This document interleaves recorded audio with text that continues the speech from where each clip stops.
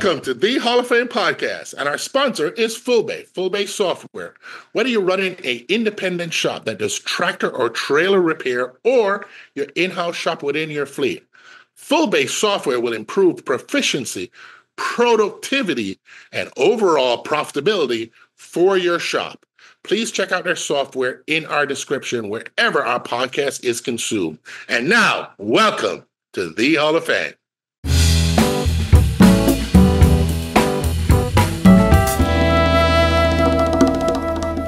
Welcome to the Hall of Fame. Ken Miller, brought to you by One Truck in America. That's onetruck.us. Looking forward to today. We have Alta E-Mobility on. We have Mike Bucci, who is going to talk a little bit about what they have and what they actually do, which is people that want to transition out into electric, hydrogen, fuel cell type fleets. They can help you with that. And before I go any further, I'm going to let him introduce himself and talk a little bit about that. Then we're going to ask some questions. I even have some questions that have popped up. I put out that he was coming on, just some general questions. We'll ask him about those too. So, Mike, I'm going to turn it over to you and have you introduce yourself, and we'll go from there. Sure. Ken, thank you so much for having me, first of all. Big fan, been watching a lot of your stuff. It's value added, and I'm sure the content's going to be great today because it's you and me, and it couldn't be any better. You know what I mean? So very easy, yes. Thanks for having me. My name is Mike Bucci. I'm the vice president of Alta E-Mobility. And what I like to tell everybody is when your boss comes to you and says, hey, we need to think about electric vehicles, where do we start? Alta is where you start. We're the now what. So we specialize in only EVs and hydrogen-powered EVs and electric EVs from class 4 all the way up to class 8. And we bolt on companion technology. So you could have a lithium-powered class 4 step van. You're going to need a charger. You're going to need a network, probably somebody to figure out incentives for you. And then you can bundle it into a lease. And the big thing after everything's been installed is how do you maintain it? And Alta maintains the vehicles and the charging systems in the fleet. So we're the now what when your boss says, hey, figure out a position for or against, EVs, and we help people make the right business decision for their business, right?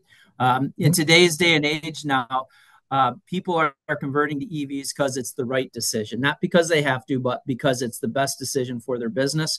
And we're just here to provide information to help them figure out if it's right for their business. Okay, so let me just ask you a simple one. This is simple. So let's say I'm out.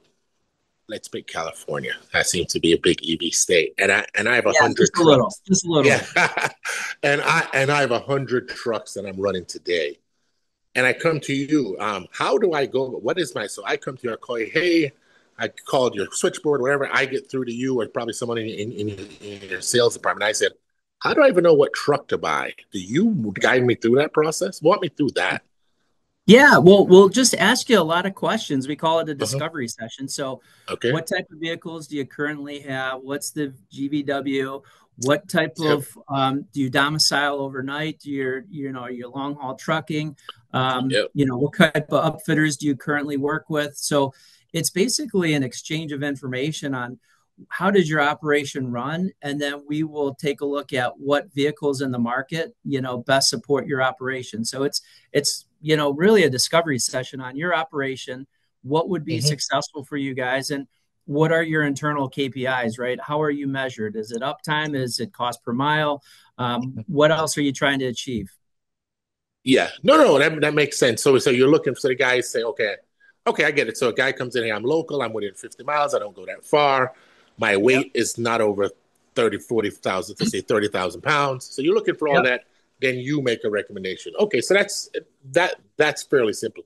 So without mentioning names, I don't want to mention anyone. Can you walk me through like the last fleet conversion? You don't have to mention the name of the company. I know some people don't want that mentioned.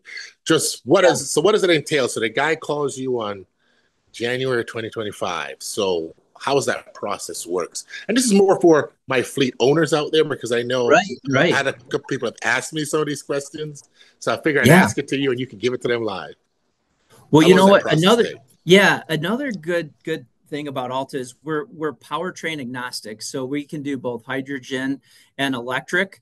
Okay. And we also are like fleet charging agnostic and refueling. So we can do behind the fence, or if there's a depot buy, we can help broker a deal. So we take a complete agnostic approach to it. So Okay. a real life example, in the Chicagoland area, we had a Perfect. customer that had 7 diesel tractors, and they Hmm. wanted to look to go EV, and their lanes were really short, which made it perfect for the BEV. So our initial discovery session was just like, how big was the fleet? What's your mileage?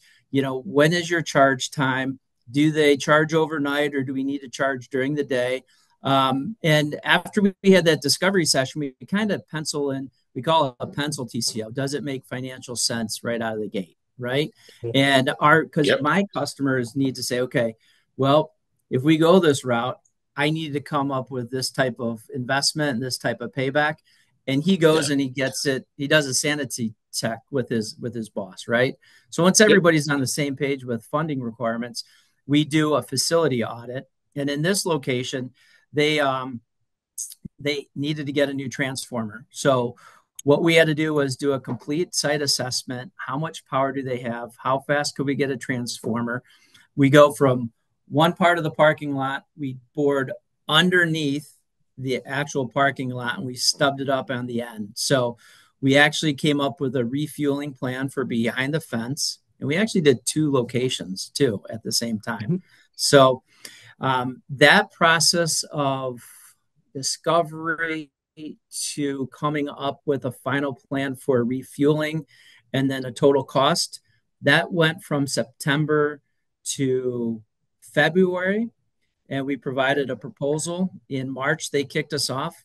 And because we had chargers in stock already, and we had some friends that had transformers ready to go, we actually were able to install everything by the 22nd of May that year. So we were able to Wow. install 7 DC chargers in 4 months, because we were prepared for it. And we gave them the keys, and they've been happy ever since. So now, granted, that was Mhm. like basically 9 months, and they had power on site, and we had pre-ordered chargers. So that was everything went right scenario. So it was pretty cool. They're pretty happy.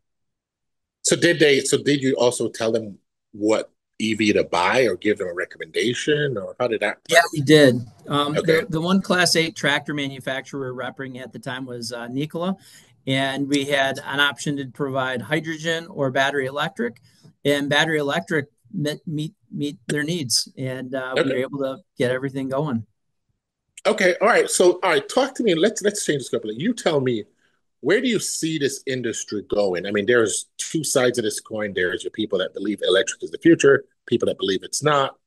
Let's forget about the naysayers. You tell me, where do you see this industry growing? And you may see it directly, but since you're representing these people, you may know. So how much Yeah. growth do you see, I don't know, in the next 5 years from in EVs or hydrogen or some alternative fuel? Right, right. Well, I like to say the topic of EV is very polarizing, right? And you're talking to Yeah. everybody that's either pro or against. And once again, I'm just here to provide information. And we take a disarming approach, right? We're just like, hey, Mhm. let's give you some facts. Maybe it'll work for you, maybe it won't, but we got to make sure it fits your bottom line. So, Yep. um, with the political environment, probably mid last year, we decided to branch out into Southern California and really focus on the EV friendly states. So, Yep. right out of the gate for the next 12 to 18 months, you're really going to see, the Southern Californias, the Chicagolands, the Northeast, they're going to keep deploying EVs, and the subsidies will still be out there to help pay down some of the costs.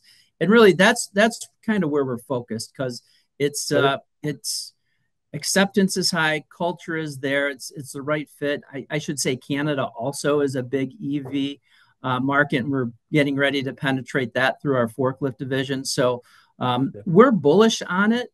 And honestly, if anything, for me personally, the harder it is for companies to get into EV as far as dealers go, the better off I am, because I'm already spun up and ready to go. So in Makes a way, it sense. keeps out some competition. So we're bullish on it. It's going to be it's going to be slower, but we place the right bets in the right areas and we've got the right strategic partners to help execute.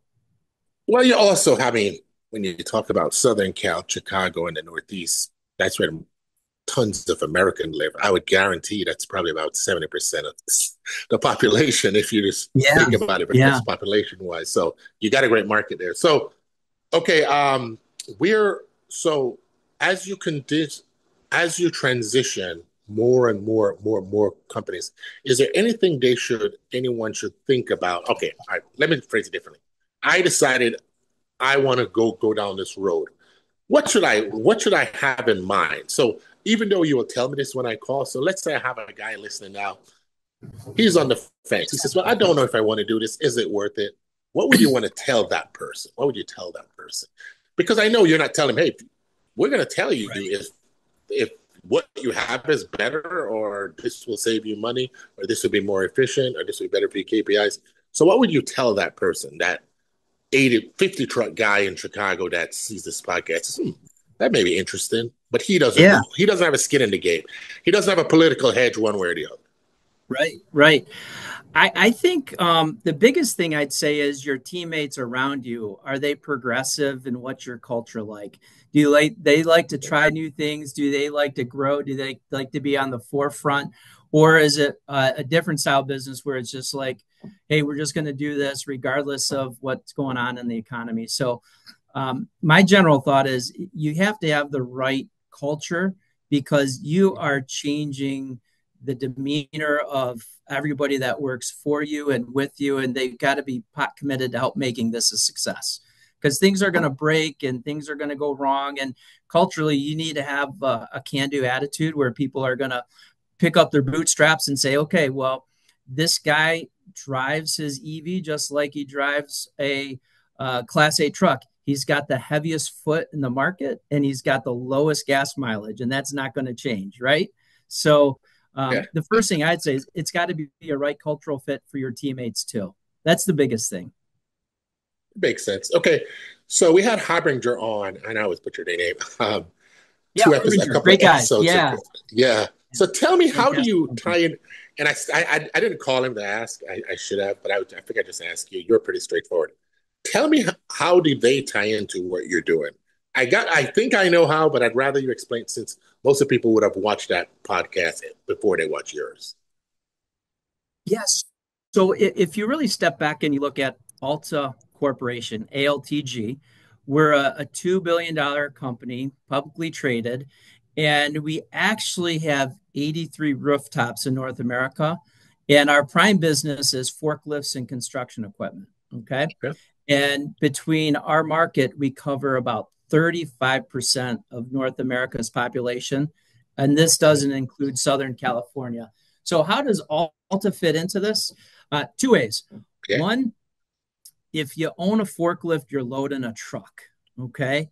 We have 35,000 customers in our database that have bought something from us in the last 18 months. So, right out of the gate, I've got 200 sales folks nationwide that are always looking to bring innovative solutions to their customers. So, right out of the gate, Alta has a built in customer base, a built in sales channel. Oh, by the way, we have 1,300 technicians and 900 service vans. And granted, they're not all EVs, but our culture is going to where the vehicles break down. And once again, these are all tools. Like if your forklift goes down, it's got to get up and running. It make perfect sense. So what is it that's going on this year at Alta E-Mobility that you want us to know about? There's something you want to tell me about, something you want to get out to our guests, anything major? This is Yeah. your time to tell me a little bit about Alta. Well, Alta e-mobility has been in the EV space, officially since 2021. I've been in the EV space since 2010, so I know Wow. everything about chargers and hydrogen, and I've been on the dealer side, the customer side, and the tier one side. I think the biggest thing is coming up in August and September is the voucher programs are going to reopen in California, New York, New Jersey, Massachusetts. And if you're thinking about, getting into EVs, the time is now to get into them because that funding dries up pretty fast. And I think it's very opportunistic play if you want to get into EVs. Better do it sooner than later because you never know what's going to change in the political environment and how things might, get better or get worse or stay the same. So my biggest thing is just like, give us a call. We'll see if it works for you, and let's time the market to make it as best business case decision for you guys as possible. Well, with that said, like I said, it'll be short and sweet. We're at 16 minutes. So, All right. in closing, I always give you an opportunity to say something at the end. So, in closing, I want to thank you for coming on and give you the last word to say anything you'd like to say before I sign us out. So, go ahead, sir. Listen, hey, I had a great time with you, Ken. Yeah, I hope to be back soon, and let's catch up some more. How's that sound? I don't need any more self-promotion or anything like that. Let's just do this again. This was fun. We will do it again, but I told you, be short and sweet. Thank you so much for being on the Hall of Fame, and have a great day. Thank you.